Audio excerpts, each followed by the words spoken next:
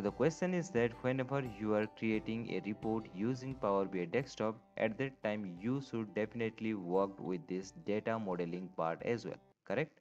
So as you can see here, this is the table A and this is the table B, right? And table A contains three columns, that is name, cell state and amount, and table B contains two columns, that is city and name. Okay, let me show you in this table view so that it will be easy to understand for you.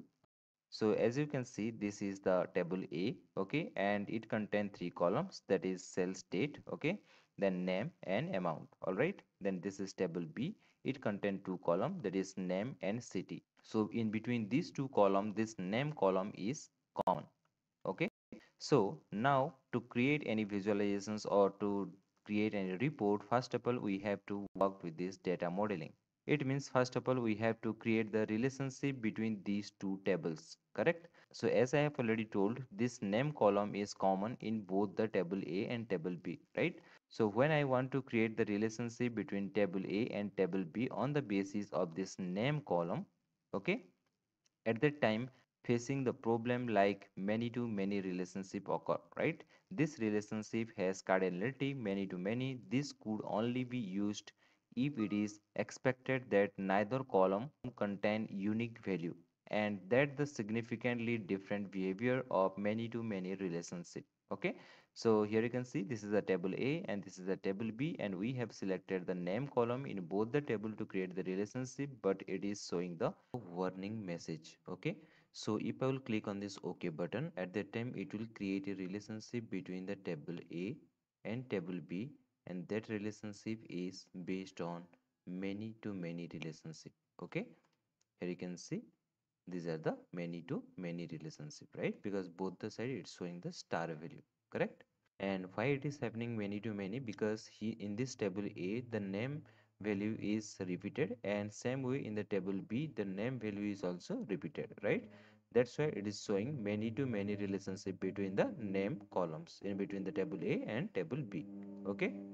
So as we all know, many to many relationship between the tables in data modeling during creating the Power BI report is not good for our convenience, right? So we have to convert it to one to many or one to one relationship between these two tables, right? So how can you do that? So for that we have to create a intermediate table in between these two tables, okay, and that intermediary table is called as the bridge table, okay, and that bridge table contain only one column and that is called as the name column, okay. Why it should be name? Because in this table A and table B we are connecting these two table with the help of this name column, right? So we need another table, intermediary table, which should contain only one column, that is called as the name, okay, and that contain only the unique name which is available in both the table. All right. So let's see how we can do this. Okay. For that, first of all, you have to go to this report view, then click on this modeling tab. Okay. Then here you can see options called as the new table, right?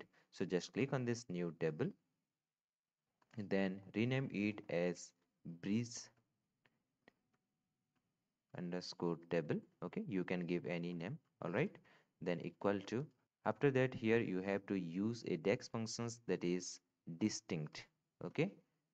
Here you can see this is a distinct dex function, and this distinct dex functions take only one argument, okay.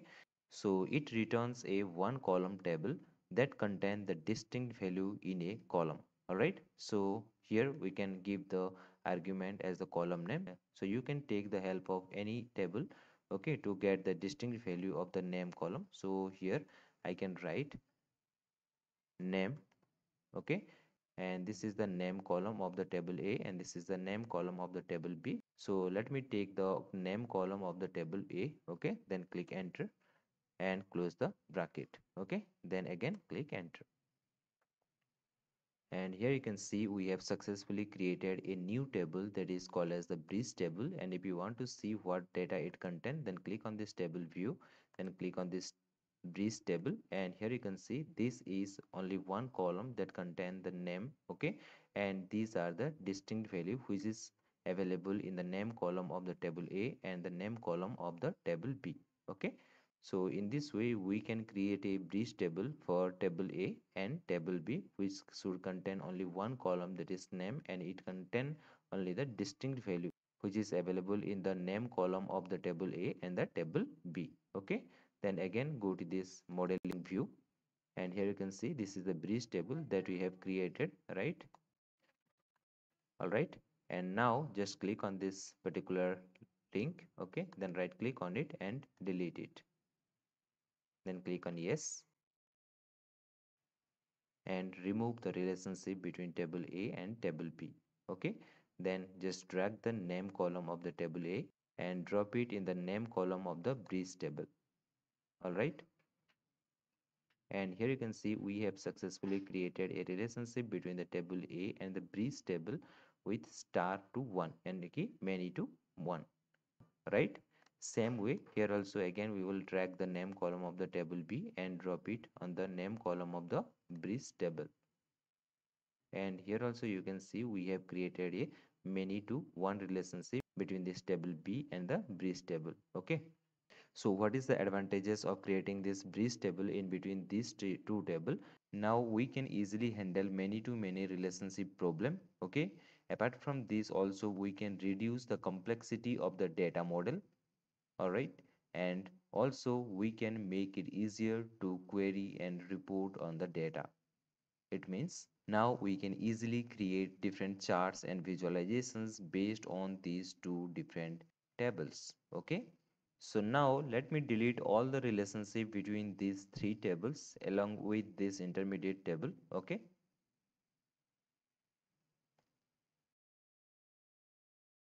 And now you can see here we have only two tables, that is table A and table B, right? And if we go to this table view, here you can see in the table A we have a column called as a name, and here the value are on repeated form, right? Correct. So instead of creating a new intermediate table in between this table A and table B, we can remove all the duplicates value from any one of this table. Okay.